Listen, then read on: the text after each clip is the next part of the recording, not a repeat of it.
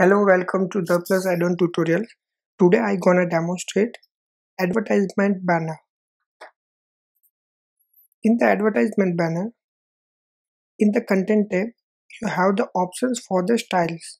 There are various styles, and as per that, there are options for the styles. You can see all the styles available here. You can see there are various different styles, and all the styles you can select using this option. Then according to style you will have the image options. If any style have a two image options, then that will be available over here. You can select the image from this. Then you have the option for the title, subtitle, and then you have the option for the hover styles. That means when you hover on this, you will have the different styles. For this, there is the blur effect. In the blur effect, when you hover on that, image will zoom and get blurred.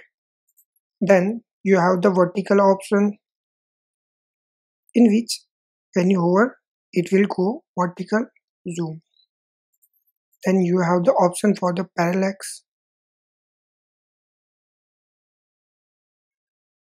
You can see when you hover on that particular box, you will see the parallax effect. So these are the options. Then you have the button option, in which you have total 22 button types. You also can enable or disable the button. Then you have the text and the button link, which you can open in new tab or add no follow. Then you have the option for the icon settings. In the icon settings, you can select the font. You have the options for the font awesome or icons mine.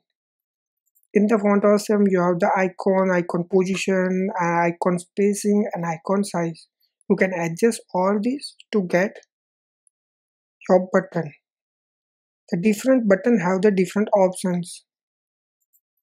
Now in the style tab, you have the title style typography option. It's a normal and hover color option. Then you have the subtitle same typography, normal and hover color.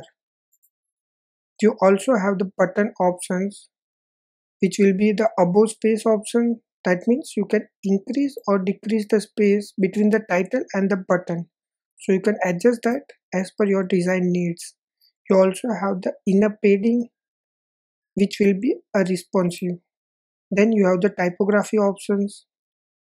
You have the text color and background options for the normal and the hover condition. Then you have the border option, border width, border color, border radius. All standard border options are available here. You also have the box shadow option available. Then you have the animation settings. In animation settings, you have the content hover effect. There are various options which effects you can select for the hover style. For example, let's select the push effect. That means when you hover on that, it will be pushed. If you have the float effect,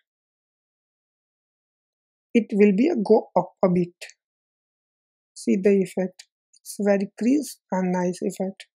Then you have the option for the background setting, in which you can put the border radius and the box shadow, which will take for whole advertisement banner. And same options available for the hover.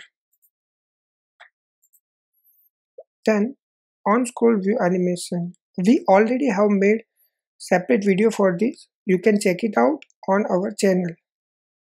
So these are the options for the advertisement banner. If you have any questions, write us in the comment box below. Subscribe to our channel so you can watch other videos like this. Keep crafting amazing websites. Stay tuned with the Plus Addons. Thanks for watching.